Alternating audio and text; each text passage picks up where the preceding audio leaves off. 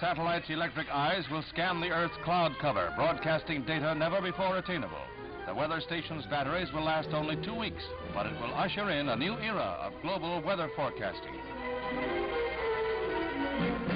A scientific triumph for the new civilian space agency, the launching is a vindication for the sleek, three-stage Vanguard space vehicle. One of the most technically sophisticated of the space rockets, the misfortune-plagued Vanguard 6 times failed in widely publicized launching attempts, only once placed a 3-pound baby moon in orbit. But on this day, the Vanguard outdoes her designer's hopes.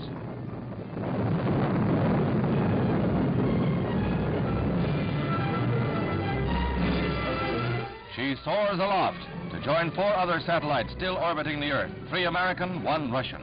Defense Department films show the perfect flight, mathematically flawless all the way, that carries the weather satellite into an orbit even farther out than hoped for, assuring a lifespan of decades, perhaps centuries, for America's eye in space.